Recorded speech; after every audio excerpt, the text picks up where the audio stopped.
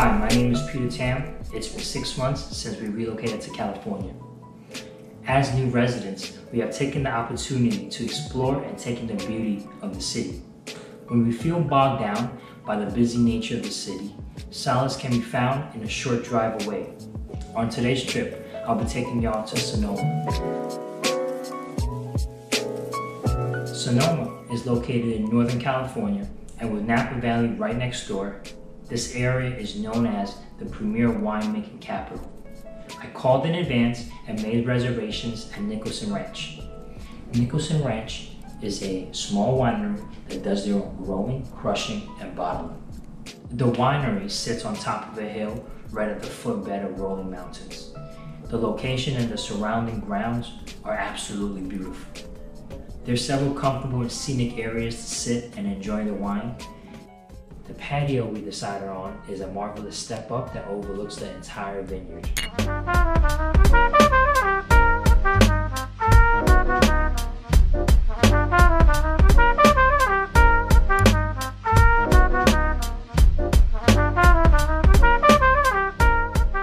Their wines were smooth and easy on the palate.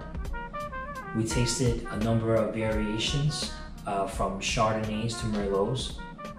Our guide was very knowledgeable, answered our many questions while explaining the history of the vineyard.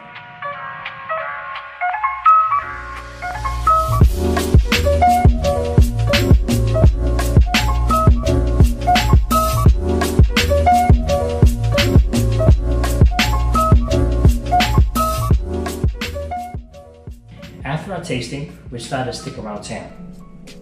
We looked around and got this great recommendation for a Mexican restaurant that was only 15 minutes away. It's called El Molino Central, and they are a no-frills, unassuming restaurant that boasts of spectacular, authentic Mexican cuisine. And this was exactly what we were craving. We went onto Yelp to get a quick impression of what to expect, and here's what Yelp had to say. Jeff adds, they are 100% authentic and fantastic. Joyce said that they make the best chicken mole and their tamales are really good. Molly said that she would give this place 6 stars if she could. Claudia notes that the food is so good that she wants to make this restaurant her weekly routine. Lily recommends that if you are in Sonoma to definitely stop by for their fish tacos. Your helpful comments made a believer out of me. We're going to do just that. Here we go.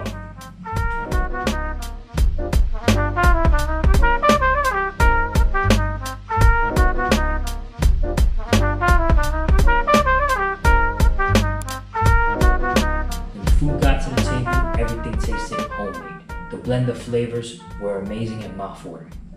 The tamale was stuffed with savory pork in a great tomatillo sauce and topped with crema. The black beans were perfectly flavored with just the right amount of texture.